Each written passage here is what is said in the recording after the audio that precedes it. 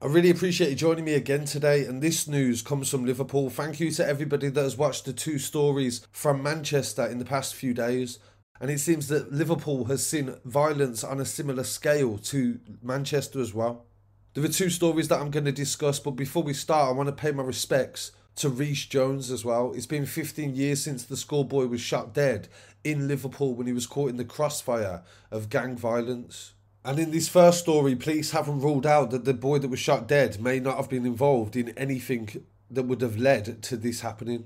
The victim was shot in the Dingle on Tuesday night, the 16th of August, and police have identified him as 22-year-old Sam Rimmer from the Bootle area. Sam was on Lavrock Road at 11:40 p.m. when two bikes, electric bikes, drove to the cul-de-sac and fired a number of shots towards the group. As a result, Sam was injured, and despite the best efforts of officers, he died at hospital a short time later. Detective Chief Superintendent Mark Kameen said, "This is a despicable attack that has led to the death of a young man who had his whole life ahead of him. His life has been tragically cut short, and his family are desperately trying to come to terms with their loss." Police are currently searching CCTV and trying to trace witnesses from the actual incident as well.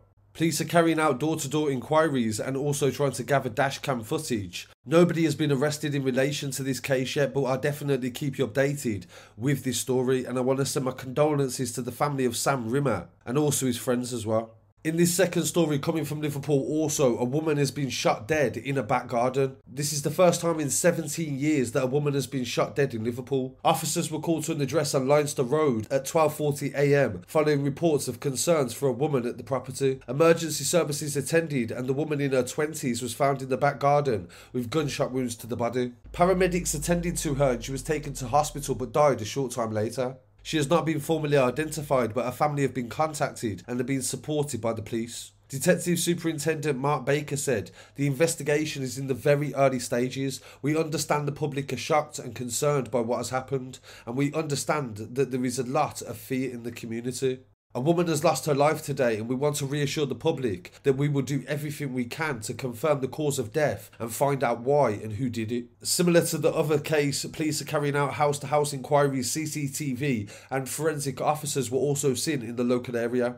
And Detective Chief Superintendent Mark Kameen said in this case, "This is a very shocking incident that led to the death of a woman. I understand this is a very frightening incident, and members of the public and in the local area are speaking to the police and expressing their concern."